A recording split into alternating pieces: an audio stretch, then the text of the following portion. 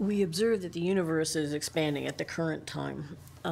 What astronomers have found over the last decade is that the universe is actually speeding up in its expansion. It's accelerating over time. Objects, supernovae, very bright objects, we've made measurements that show that they're further away than we would have expected if the universe were slowing down. So there now appears to be, in fact, a growing body of evidence for this acceleration of the universe.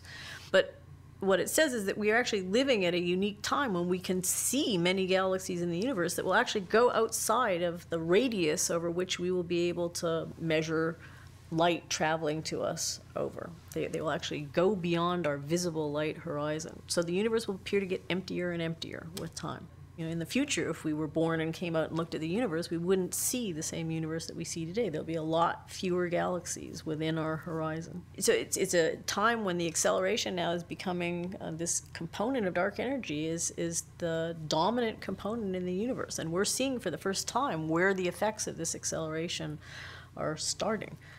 It's a funny emotion because it is exhilarating to be able to experience that and to feel that, and at the same time it is rather bleak if you think of where it's all heading.